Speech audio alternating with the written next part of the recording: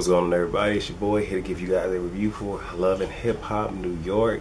Yeah, got it in advance again. Actually, my connect didn't even come through, but my sister lady Nika, you know, she is a T-spill on with the rest of y'all, so she was able to give me the video. She sent it to me this morning. Could have gotten this video up a little bit earlier, but you know, had to get my 12 hours of beauty sleep in. Then woke up and did my morning walk. So if I look a little bit, you know, whatever, I just literally just got done walking. I watched it before I went on the walk, pretty much during my pre-workout, wrote my notes, did the walk, came back. I know y'all probably like, we don't give a fuck about your exercise, give us the shit. I'm gonna give y'all the shit, okay?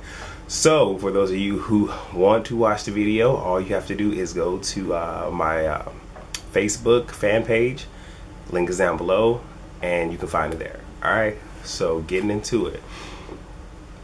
So Mo is with Ra and Lexi, and Mariah is with Crisco, and they are pretty much giving their, well, actually Mariah Lynn and Cisco were there, so that, you know, they're pretty much just talking. Cisco is like, I wouldn't expect Mo to turn out the way that she did, and Mariah just like, you know, forget, you know, Mo over here, you need to get with Mo Money. And she was like, you know, get with me, they kids, and of them.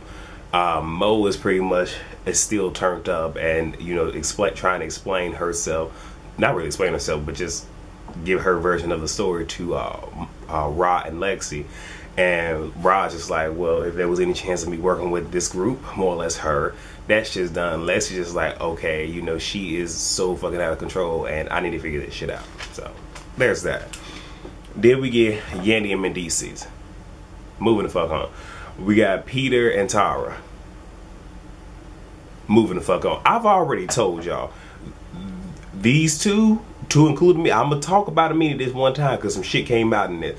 Unless they give me some shit to work with and I'm not rehashing some shit we already rehashed, I'm not talking about this shit. I'm not fucking doing it. So Yandy and Young B. The only reason why I'm gonna talk about Yandy is because Young B is in this. So Young B is like, she gives her rationale, Yandy not hearing it, and you know, Young B is laughing it off, and it pisses Yandy off. But I understand, because I used to be like that, where if there's other emotions flowing inside of me, I tend to laugh shit off to kind of cope with what's going on. Because like I said, I don't like people seeing that I'm beat up, so that's kind of like a defense mechanism for me. I stopped doing that, whatever. I just, how the fuck I'm feeling, I'm wear this shit on my sleeve. But Yandy sitting there talking about studio time being booked and everything. My thing is this: if the studio time was really booked, it should have been, we gonna talk about you being late once the session is over with, because last that I checked, unless she owns the studio, you being paid, you paying per the, if I'm not mistaken, by the hour.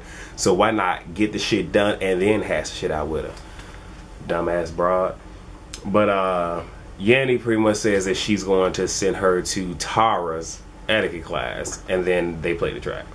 Mariah Lynn goes to pick up Tasha, who is her mother. She's in her feelings because, you know, the person that's supposed to be kind of holding her down is getting in the most trouble. So her mom has shoplifted and got locked up. Mariah Lynn spent her rent money to get her mother out, and they're arguing, and you can see that Mariah Lynn is the mother of the relationship, even though she's the daughter. And she's kind of laying into her mother, just like, you know, you can't be doing this. You feel what I'm saying? And literally going in on her like, you can change your ways, XYZ. The mom's just like, you know, in essence, I'm gonna need for you to, you know, bring that shit down just a little bit, because I can see I can get hype on your ass too.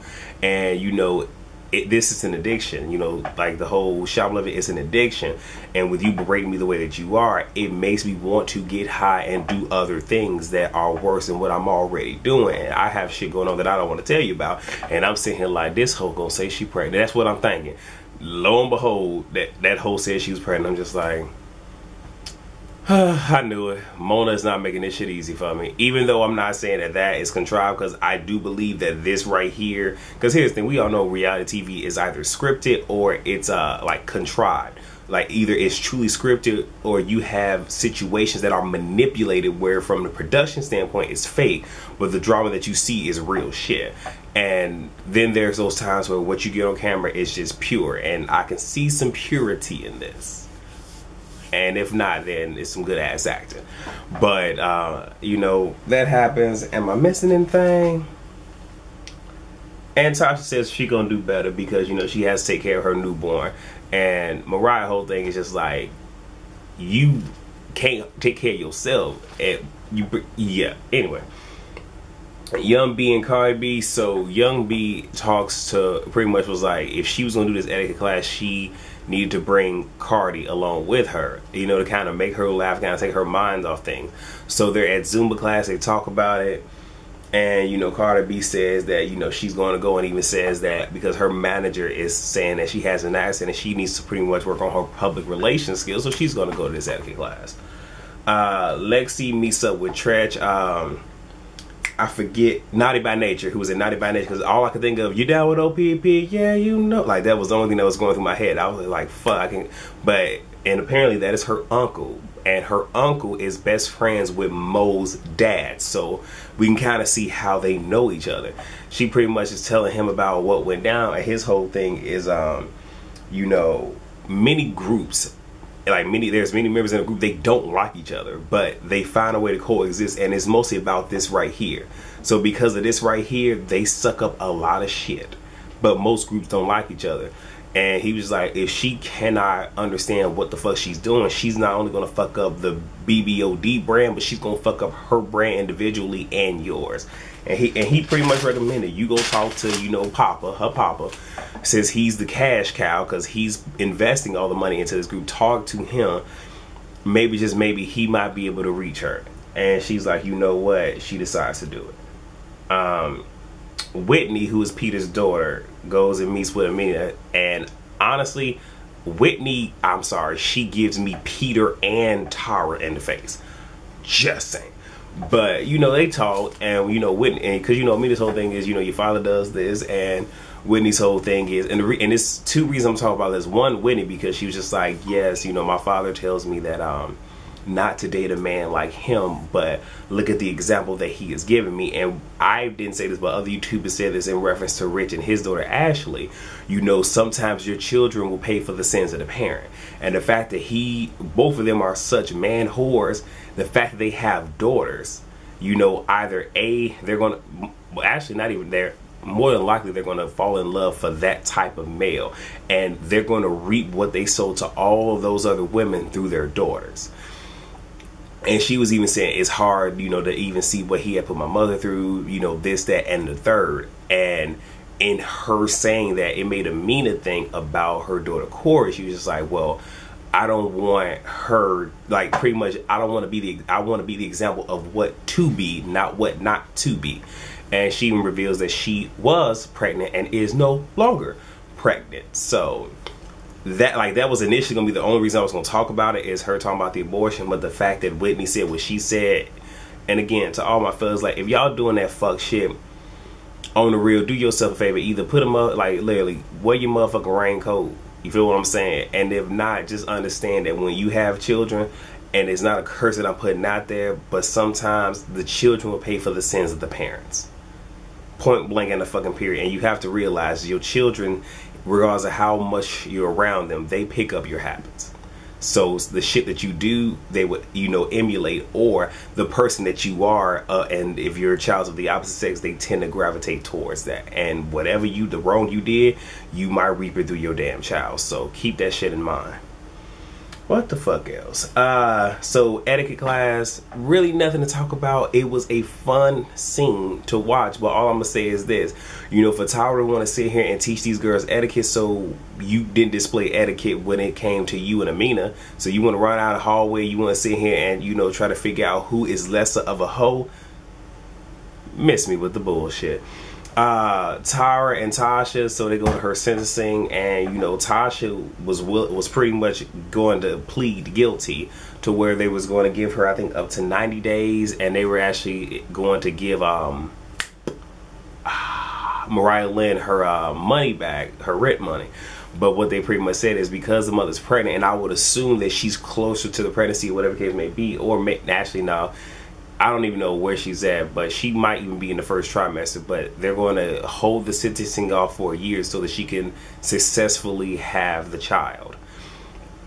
But she's gonna come back for sentencing. And Mariah's whole thing is, you know, regardless of what go down, I never want you to go away. And she was hurt that her mother even went up there and even chose to do that. But I can appreciate that, because that shows a mother being very selfless, you know, and owning up to her shit. But they have a good moment. They hug it out. It is what it is. So DB, that's Mo's daddy, you know, meets with Leslie. He says that his daughter has a big ass head. You know, sometimes, you know, she can go too left. Mo walks in with her mother and her sister. I swear all three of their asses was giving me nothing but gross sisters off the motherfucking Proud Family. I'm just saying.